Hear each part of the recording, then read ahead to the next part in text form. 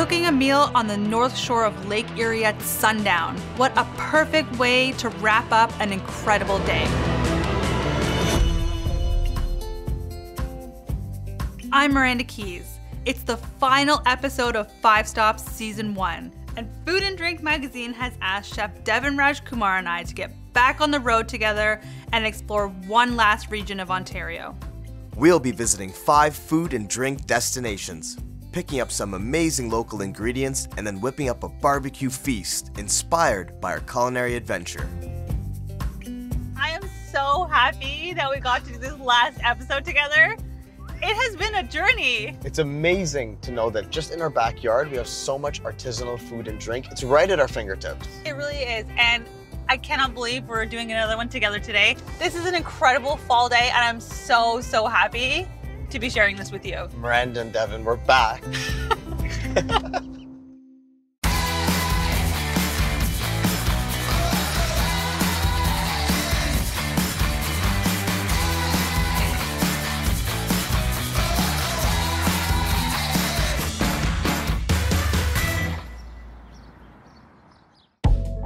Today we're on the north shore of Lake Erie to check out Essex County, the southernmost region in Canada.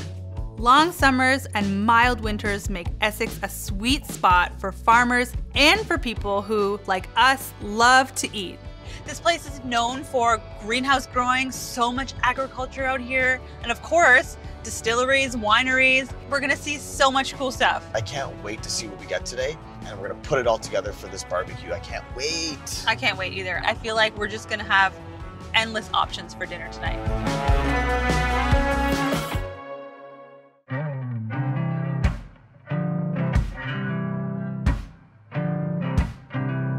For our first stop, we're headed to Wolfhead Distillery, home to Kavi Whiskey, Canada's first ever blend of Canadian whiskey and cold brew coffee.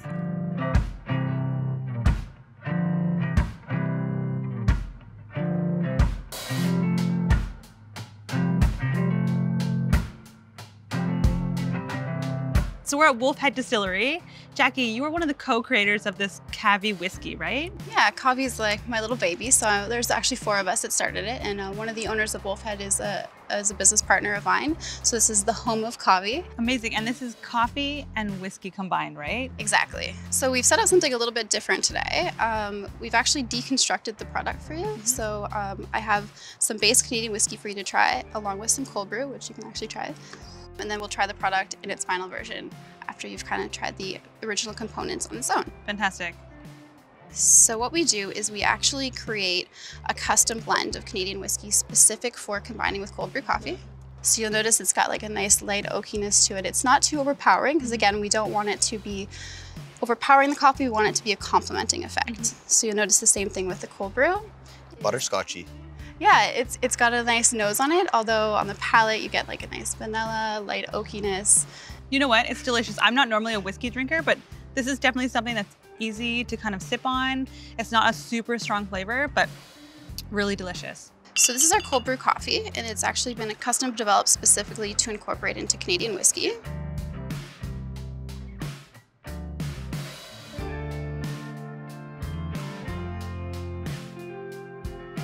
You'll notice when you sip it, it's not going to be overpowering on the palate. We use 5 different beans from 4 different countries in Central and South America.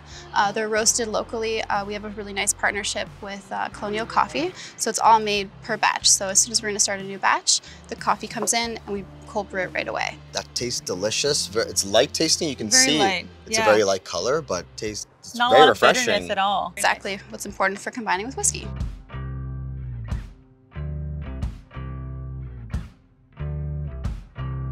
So we'll move on and you can actually try the final blend. So what makes this very unique is once we've finished the cold brewing process and the Canadian whiskey blend is ready for coffee to be incorporated into it, we actually barrel blend it in oak barrels. So it doesn't just rest in vats, it's in barrels together. And you'll notice what happens is you'll get the Canadian whiskey coming through first. It'll have a light oakiness to it with some sweet vanilla. And then the coffee will actually come through in the finish. So you get this beautiful layering effect where you're not going to get an overpowering of coffee, and it's going to complement the whiskey, the mouthfeel, and the character. It's really nice. It has a little bit of sweetness to it. And you're right, the coffee kind of kicks in at the end. You get the whiskey at the beginning. That's really delicious. We do have something a little bit fun that it's really easy to do at home. We actually make a custom orange bitters that's specific to go with cold brew coffee blended whiskey. So in order to make an old fashioned, all you have to do is drop in 3 or 4 drops of our orange bitters into the glass. So then you're gonna grab a piece of orange zest. Thank you. And you're gonna rim the edge of the glass with the zest. So that's the key. So when you're sipping it, you'll notice you actually smell the orange as the whiskey enters your palate. The orange, coffee, whiskey, it all goes together beautifully. So everything is bottled and made here on site? Yeah, so we handcraft everything and it's bottled on site. What's kind of fun about Wolfhead is we've actually designed it so that it can grow with demand. So our bottling line is kind of now a combination of like hand bottling and automation, just because our demand's been growing. So we're still hand writing all the batch numbers on each bottle. My mom's actually hand tying every single neck tag that goes onto these. She's done 65,000 now. Wow. But yeah, we've had to get to the point that we've had to install a little mini bottling line just to keep up with demand, which is a good problem to have. Yeah, that's amazing.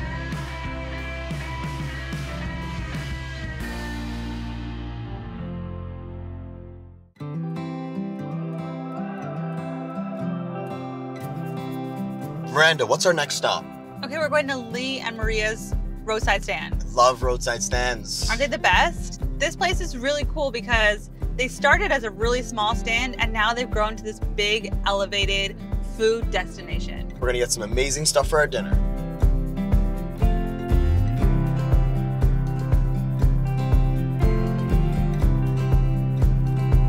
Ah, yeah. We started 42 years ago now, and we started at the road, and then we did that for several years, and then as the years progressed, we just kept getting busier and busier and bigger. And then 12 years ago, my dad built the market, and he put this up, and then we just kind of started filling it, and then we just were able to grow more and do more. There are so many of us down the road, like fruit stands that there is, but we're about the only one along this stretch that has a market to this degree. Who are Lee and Maria? Lee and Maria are my mom and dad. They're the namesake of who we are and what we do. So what do you grow in the fields back here? So we grow a combination of corn, beans, tomatoes, potatoes, broccoli, cauliflower, sweet peas and pickles, a whole bunch of different herbs, but we're at the end of the season.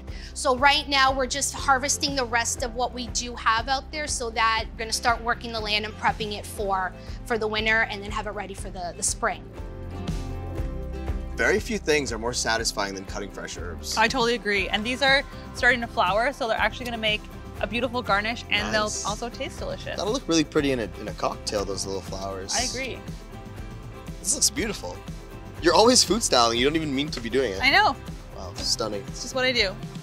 For our dinner tonight, we're grabbing some freshly frozen fish straight out of Lake Erie, which they also sell here at Lee and Maria's, along with fresh potatoes, onions, squash, and anything else that gets us hungry.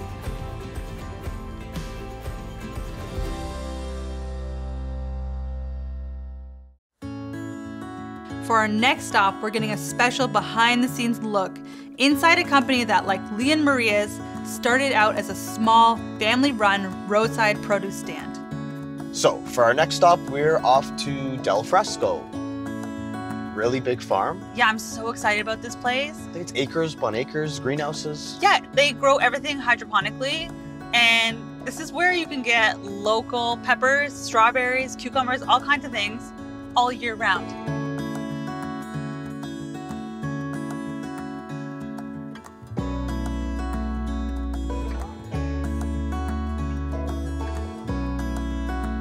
Always wanted to see a hydroponic farm. Well, you're gonna get to see one today. So is this everything that you've picked recently you store here? Yeah, so there's peppers in here, there's tomatoes in here, there's cukes in here. This is the biggest fridge I've ever been inside. Yeah, well, there's bigger ones around. Really? What sets your produce apart? What makes you special? Hydroponic produce is very special because it's very socially responsible. It uses 90% less chemicals than outdoor farming. You bring bees in here too? We bring bees in here too. They do all the jobs that way I used to do when I was a little boy, pollinating by hand. when I was a little boy, the industry was about 160, 170 acres. And now the industry is almost 3,300 acres. Carl, where are we right now? But right now you're at the main plant. There's 45 acres of greenhouse produce. And we're standing in front of local Ontario strawberries in the fall season. You are. How is that happening? We learned how to grow over the last 3-4 years strawberries that are indigenous to North America. You plant them, and about 4 or 5 weeks after you plant them, you start harvesting the strawberries.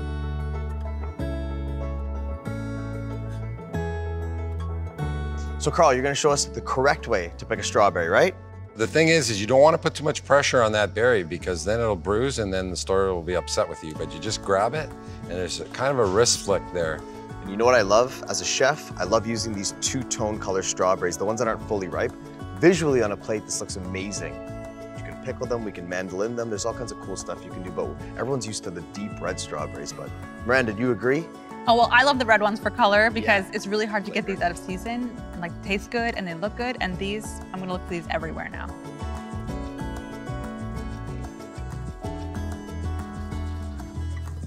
I'm almost full over here. I'm full too. Well, I'm on my second.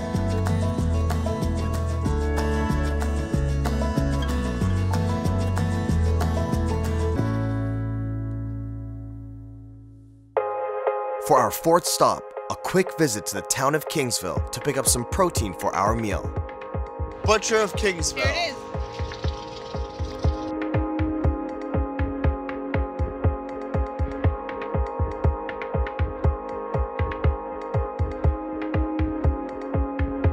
So for dinner tonight, we're cooking on the beach. We have an amazing spread that we're preparing.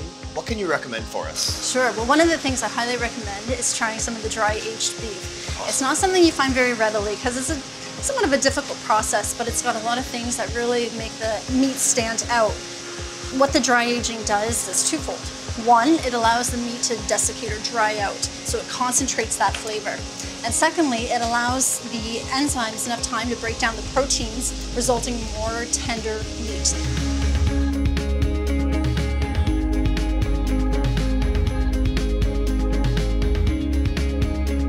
We're done shopping. We're getting really hungry, and it's almost time for our last 5 stops dinner of the season, a sunset beach barbecue on the north shore of Lake Erie.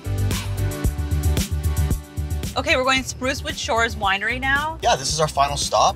We have the T-bones, we have those dill pickle sausages, we have this whiskey now. We have a lot of cool ingredients to play with tonight. Yeah, lots of beautiful produce, and we're gonna have some beautiful wines to try to go with our dinner. I can't wait to get cooking.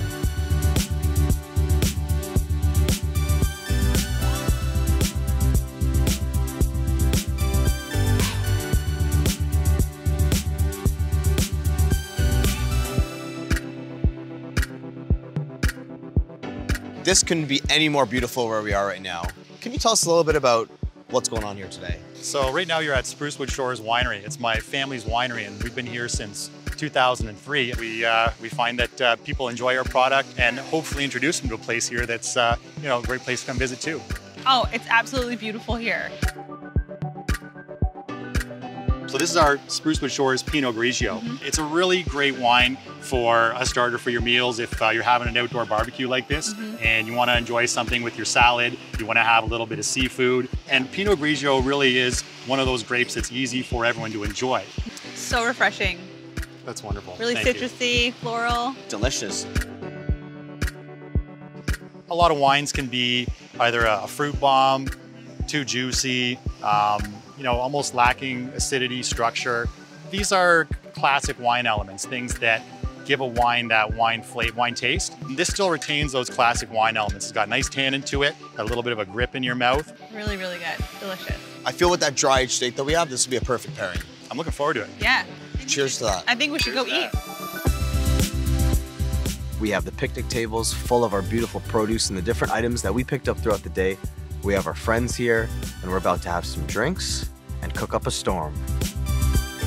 First up, we're going to be cooking some steaks really simply because these are 70-day dry-aged T-bones. So those are going to get cooked on the charcoal barbecue. We'll be searing up some dill pickle sausages as well as the hot Italians. We also have some roasted new potatoes cooked in cast iron with lots of delicious grasslands butter. I'm also preparing a beautiful ceviche, vibrant with all the flavors of the onion, the hot pepper, the jalapeno maple syrup, and some beautiful plums that we picked up from Lee and Maria's. And finally, sauteing some red peppers and onions. For dessert, I'm going to use those beautiful strawberries that we got from Del Fresco today and combine them with fresh cream. I'm going to top it off with Kavi, that amazing coffee whiskey. I'm going to make a Paloma-inspired cocktail using grapefruit vodka from Wolfhead. It's going to have a little grapefruit juice, topped up with some lime soda, some club soda, and finished with grapefruit zest.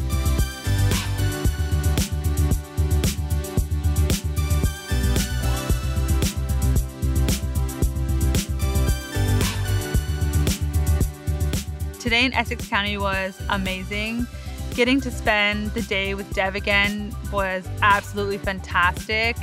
We discovered some amazing places here that I really didn't even know existed. Amazing distilleries, beautiful wine, fantastic produce. Ontario never ceases to amaze me. Right in my backyard, we have the best produce, the best items available to us. Getting the opportunity to spend the day with Miranda again has been exceptional.